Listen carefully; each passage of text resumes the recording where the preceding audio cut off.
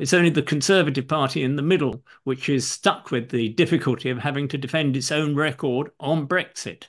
Brexit, in particular, creates enemies for the Conservative Party on both sides. Those who, even among the Conservative voters, were never enthusiastic about leaving the European Union, and those who are the clientele of reform who remain enthusiastic about Brexit, but think that it hasn't been pursued with sufficient zeal. Hello, I'm John Stevens. I'm the chair of the Federal Trust, and I'm talking once again to Brendan Donnelly, the director of the Federal Trust, about developments in the United Kingdom related to Brexit. Brendan, Brexit seems to be continuing its chaotic impact upon the British party landscape. The latest development being the defection of Lee Anderson to Reform from the Conservative Party. Is Reform simply UKIP remade, or is it rather more than that? It's slightly different from UKIP because UKIP was about getting the United Kingdom out of the European Union, and that's happened. And it's not merely happened, it's proved an obvious disappointment, a failure, many people would say. And this leaves the party, the Home Party, which in many ways is the successor of UKIP, with two challenges.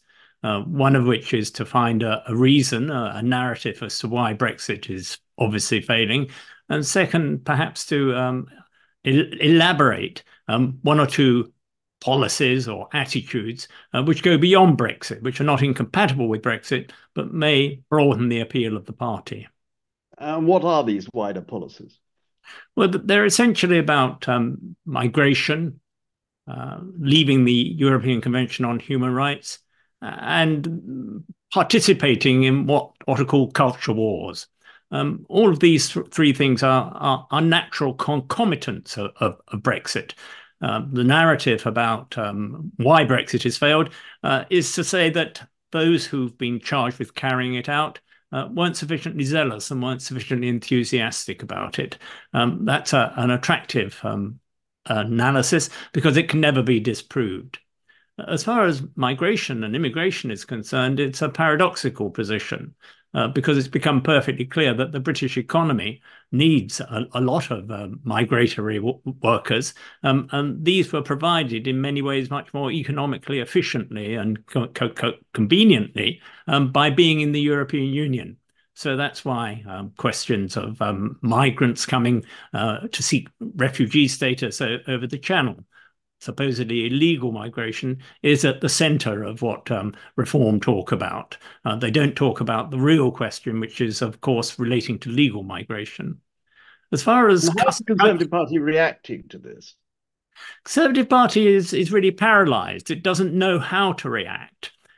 Because it knows that there are many of its members, many of its supporters in the newspapers who agree with the reform attitude. But on the other hand, they know that there are dangers to what they call their southern base, to the southeast of England, constituencies around London, who are put off by what they regard as an unattractive drifting towards the reform position, not just on migration, but also on cultural issues.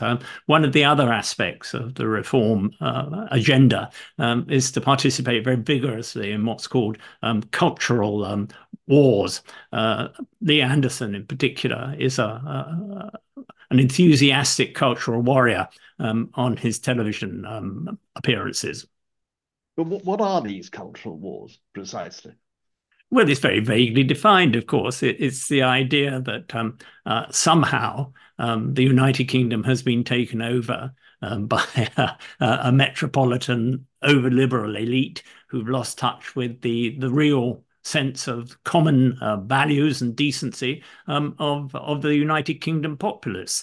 It's an irony that Reform claims to be in touch with the British people and then does so moderately in by-elections and any other electoral exercise it's participated in. And this failure of Brexit, I mean, that doesn't seem to be damaging the reform message, or does it? Does Well, it make it its threat actually rather exaggerated at the moment? that may be so, but the attraction of the reform message is that it puts the Conservative Party before a very difficult quandary.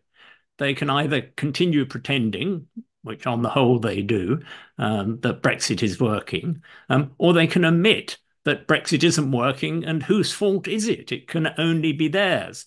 And they don't seem to know what to do in choosing between those two extremes.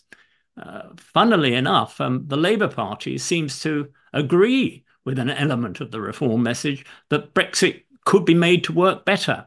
It's only the Conservative Party in the middle which is stuck with the difficulty of having to defend its own record on Brexit. Brexit in particular creates enemies for the Conservative Party on both sides. Those who, even among the Conservative voters, were never enthusiastic about leaving the European Union, and those who are the clientele of reform who remain enthusiastic about Brexit, but think that it hasn't been pursued with sufficient zeal. But how effective do you think the reform challenge is likely to be if they get more defections from the Conservative Party and therefore more MPs? I mean, are they going to become a credible challenge to the Conservatives? And are they going to be able to do a great deal of damage in the forthcoming general election? I think they're two separate questions. I don't myself think that there will be many MPs who peel off to join reform. I think that Anderson was an exception. I think that most of them will conclude that, on balance, their future political career is more likely to be sustained by remaining within the Conservative Party rather than going to reform. They know, they remember that reform have got a rather moderate record in the elections they've stood in so far, and on the equally UKIP flattered to deceive as far as electoral questions were concerned. So I don't think there'll be many MPs going to reform. On the other hand, I think that if reform do stand in the number of seats they're threatening to stand in, many of which obviously are Conservative, they may well change the Conservative result from being a bad one to being a calamitous one. I think they are in a position to do damage to the Conservative Party. But part of this pressure of defections to reform is about whether or not to remove Sunak from the leadership of the Conservative Party ahead of a general election, isn't it? There is dissatisfaction with Sunak, but all the reports that I seem to read suggest that there's no coalition or coalescence around someone to replace him. The meeting last night between himself and the leader of the 22 committee seems to have been an indecisive one. There don't seem to be the 50 plus letters of censure going in that would trigger a leadership election. It may happen in May after the local elections that they'll be so catastrophic that the Conservative Party will do what I think it was Churchill said it only does in a crisis, which is panic. And there might be panic then. But I think it will happen in a messy and confused way. I don't think that there is any coherent plot against him at the moment. But I think he's aware of the weakness of his position, and it's very well exemplified by the business of Frank Hester, where remarks are attributed to him which could only be described as appallingly racist. And it took 24 hours for Sunak to say that publicly, as he should have said at the beginning, because he knew that he was likely to offend some potential reform voters.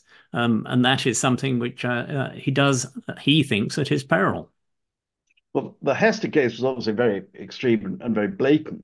But behind this is the broader issue of Islamist extremism, the accusation that this is a major danger to the British state, and the pressures associated with that. And obviously the pressures which are also on the Labour Party following the election of George Galloway. I mean, is there a danger that the Conservatives will be seeking, in response to reform, to weaponize this Islamicist accusation and this theme, this divisive theme, and to encourage a generally more divisive politics. Well, I think divisive politics have been all the Conservative Party have had over the past 5 years since 2019. Um, as far as weaponizing anti-Islamic feeling is concerned, I think there are limits to that tactic because public opinion on the Palestinian issue, the broad Palestinian issue, has changed in this country over the past 20 years. Islamophobia is something that may appeal to a certain fringe of the British electorate, but I don't think it's something which is going to be saleable by the Conservative Party to the middle range of British political opinion. One reason why some conservatives, are relaxed about reform is that they feel that it is producing a new pole for protest that could distract from another party, which has traditionally been very much one of protest, namely the Liberal Democrats. And one of the ironies of the Liberal Democrat position, particularly in the light of their strength in places like the southwest of England, was that whilst they were, this is before the referendum, the most pro-European party in the UK, probably, they nevertheless relied tremendously, particularly in the West Country, on people who in European elections voted for Brexit. And a lot of their vote was actually a protest one rather than one for their own political agenda, centrist political agenda. And if reform continues to rise in the opinion polls, and it's now ahead of the Liberal Democrats in many polls, that this might actually blunt the Liberal Democrat attack in the blue wall, which is obviously another part of the mix going into the next general election.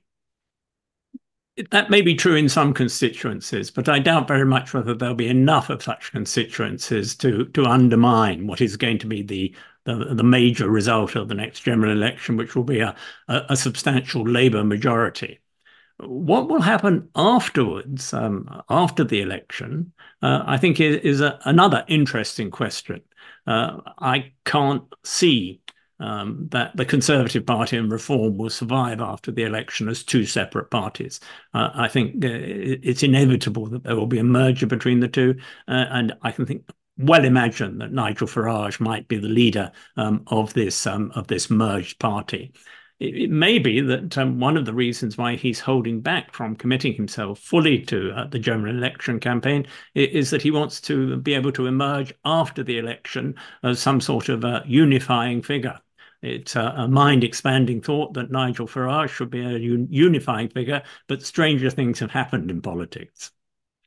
But one concern of that strategy, I mean, that's certainly one that is widely identified with Farage at the moment, is that if he waits until after the election, the Conservative defeat may be so substantial that what he inherits via some merger with Reform will be so far behind in parliamentary terms that its ability to get back into government in one term will be impossible.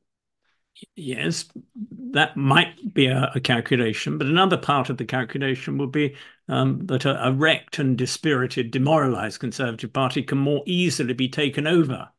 As part of the background to his calculations must be the volatility of British politics.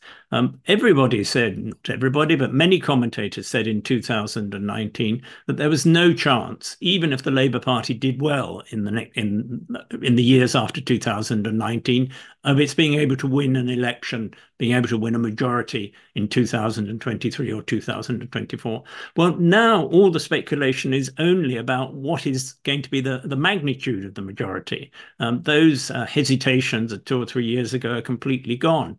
We live in a very volatile political situation, and Farage and those who think like him may conclude that a totally shattered and demoralized Conservative Party can easily be taken over, and then, as it rebuilds the Conservative Party, perhaps building on the failures of the Labour Party in government, the two-party system, the first past the post system, will work to their advantage. Well, the concomitant of that, of course, is that the Labour Party, if it wins the election, will be inheriting an extremely difficult economic and geopolitical legacy, far more difficult than any facing an incoming government for far more than a generation, indeed. And that therefore its chances of failing in office are actually very high. But perhaps we should conclude on wondering if you. Can I just make a point about that? That Yeah. it may well face difficulties, economic difficulties, but that does give it an opportunity to revisit the European issue, both in economic and political terms. I expect, obviously, I hope, and perhaps the hope is father to the thought, but I suspect that halfway in through the Labour Party's government from 2024, 2025, they will attempt to develop a European narrative, which is both economic and political. The political narrative perhaps is even more attractive than the economic narrative. It's that the United Kingdom used to be a rather normal, rather placid, rather happy European country. Since Brexit, society and politics have been torn apart.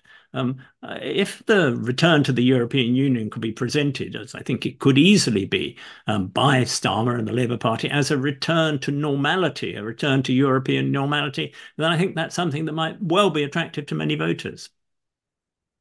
If, as you believe, reform effectively takes over the Conservative Party after the next general election, where would this leave the what's left of moderate conservatism, old-style conservatism, pro-European conservatism, indeed? I mean, is that now completely destroyed? Would it seek to rebuild the Liberal Democrats in a more conservative direction, or would it be reliant on the moves towards a more European policy by the Labour Party in government along the lines that you've just laid out? All of the above is the answer to that. The incapacity of what at one stage was a substantial wing of the Conservative Party, the pro-European wing of the Conservative Party, if you like, to act in a cohesive and coherent fashion has been one of the reasons why the Eurosceptics, the Europhobes, found it so easy to take over the party. I doubt very much whether there will be any coherent response from the fragmented and diminished group of pro-European conservatives you're talking about. It's possible that they might try to found some sort of regional party, perhaps a southeastern party or a London and southeastern party. But I'm not holding my breath on that. I think the Labour Party and the Liberal Democrats will both benefit from this fragmentation of the Conservative Party. Some Conservatives will just drop out of politics, and there won't be a cohesive response from them.